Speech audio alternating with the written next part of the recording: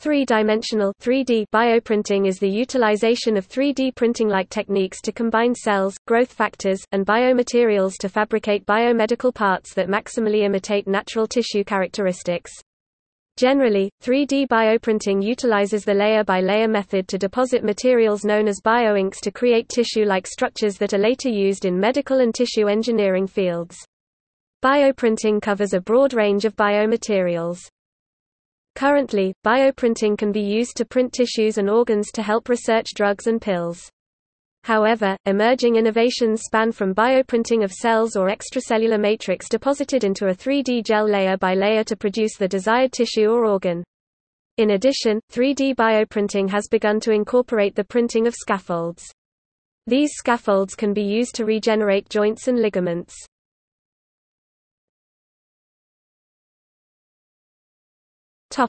Process. 3D bioprinting generally follows three steps: pre-bioprinting, bioprinting, and post-bioprinting.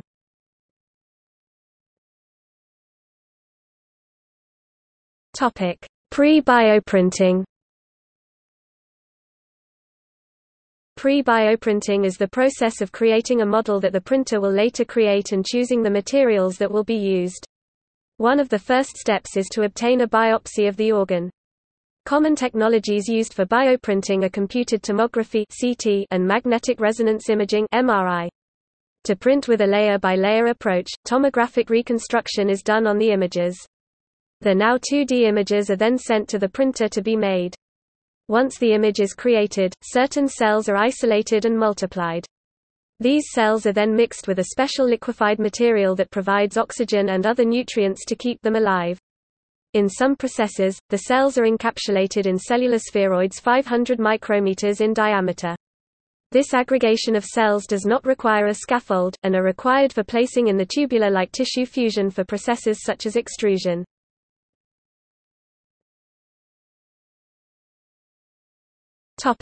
Bioprinting. In the second step, the liquid mixture of cells, matrix, and nutrients known as bioinks are placed in a printer cartridge and deposited using the patient's medical scans. When a bioprinted pre-tissue is transferred to an incubator, this cell-based pre-tissue matures into a tissue. 3D bioprinting for fabricating biological constructs typically involves dispensing cells onto a biocompatible scaffold using a successive layer-by-layer approach to generate tissue-like three-dimensional structures. Artificial organs such as livers and kidneys made by 3D bioprinting have been shown to lack crucial elements that affect the body, such as working blood vessels, tubules for collecting urine, and the growth of billions of cells required for these organs. Without these components, the body has no way to get the essential nutrients and oxygen deep within their interiors. Given that every tissue in the body is naturally composed of different cell types, many technologies for printing these cells vary in their ability to ensure stability and viability of the cells during the manufacturing process. Some of the methods that are used for 3D bioprinting of cells are photolithography, magnetic bioprinting, stereolithography, and direct cell extrusion.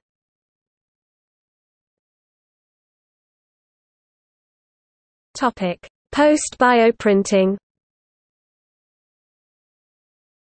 The post-bioprinting process is necessary to create a stable structure from the biological material. If this process is not well maintained, the mechanical integrity and function of the 3D printed object is at risk. To maintain the object, both mechanical and chemical stimulations are needed.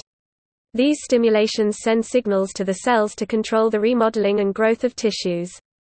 In addition, in recent development, bioreactor technologies have allowed the rapid maturation of tissues, vascularization of tissues, and the ability to survive transplants. Bioreactors work in either providing convective nutrient transport, creating microgravity environments, changing the pressure causing solution to flow through the cells, or add compression for dynamic or static loading. Each type of bioreactor is ideal for different types of tissue. For example, compression bioreactors are ideal for cartilage tissue.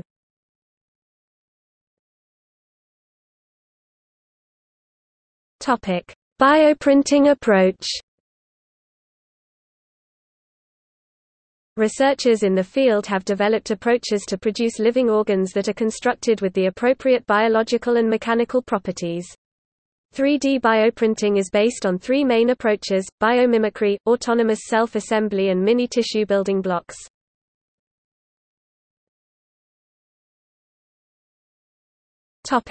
Biomimicry. The first approach of bioprinting is called biomimicry. The main goal of this approach is to create fabricated structures that are identical to the natural structure that are found in the tissues and organs in the human body. Biomimicry requires duplication of the shape, framework, and the microenvironment of the organs and tissues. The application of biomimicry in bioprinting involves creating both identical cellular and extracellular parts of organs. For this approach to be successful, the tissues must be replicated on a micro scale. Therefore, it is necessary to understand the microenvironment, the nature of the biological forces in this microenvironment, the precise organization of functional and supporting cell types, solubility factors, and the composition of extracellular matrix.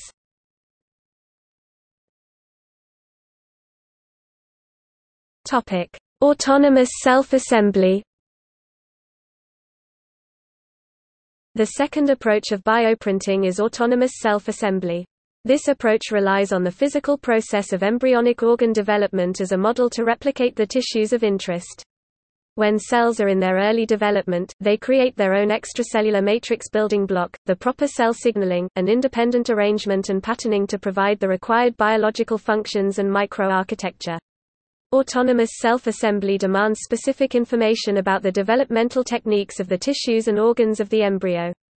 There is a scaffold-free model that uses self-assembling spheroids that subjects to fusion and cell arrangement to resemble evolving tissues. Autonomous self-assembly depends on the cell as the fundamental driver of histogenesis, guiding the building blocks, structural and functional properties of these tissues.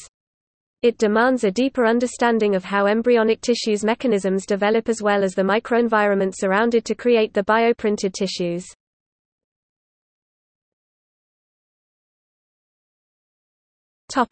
Mini-tissue. The third approach of bioprinting is a combination of both the biomimicry and self-assembly approaches, which is called mini-tissues. Organs and tissues are built from very small functional components. Mini-tissue approach takes these small pieces and manufacture and arrange them into larger framework.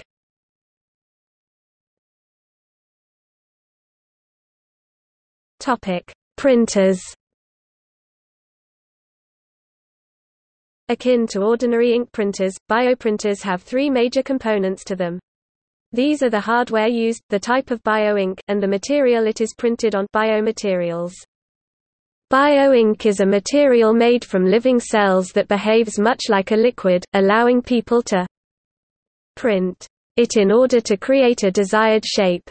To make bioink, scientists create a slurry of cells that can be loaded into a cartridge and inserted into a specially designed printer, along with another cartridge containing a gel known as biopaper. In bioprinting, there are three major types of printers that have been used. These are inkjet, laser-assisted, and extrusion printers. Inkjet printers are mainly used in bioprinting for fast and large-scale products. One type of inkjet printer, called drop-on-demand inkjet printer, prints materials in exact amounts, minimizing cost and waste. Printers that utilize lasers provide high-resolution printing, however, these printers are often expensive. Extrusion printers print cells layer by layer, just like 3D printing to create 3D constructs. In addition to just cells, extrusion printers may also use hydrogels infused with cells.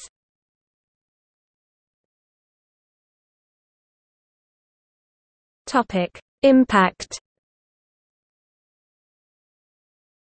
3D bioprinting contributes to significant advances in the medical field of tissue engineering by allowing for research to be done on innovative materials called biomaterials. Biomaterials are the materials adapted and used for printing three-dimensional objects. Some of the most notable bioengineered substances are usually stronger than the average bodily materials, including soft tissue and bone. These constituents can act as future substitutes, even improvements, for the original body materials. Alginate, for example, is an anionic polymer with many biomedical implications including feasibility, strong biocompatibility, low toxicity, and stronger structural ability in comparison to some of the body's structural material. Synthetic hydrogels are also commonplace, including PV-based gels. The combination of acid with a UV-initiated PV-based cross-linker has been evaluated by the Wake Forest Institute of Medicine and determined to be a suitable biomaterial. Engineers are also exploring other options such as printing microchannels that can maximize the diffusion of nutrients and oxygen from neighboring tissues. In addition, the Defense Threat Reduction Agency aims to print mini-organs such as hearts, livers, and lungs as the potential to test new drugs more accurately and perhaps eliminate the need for testing in animals.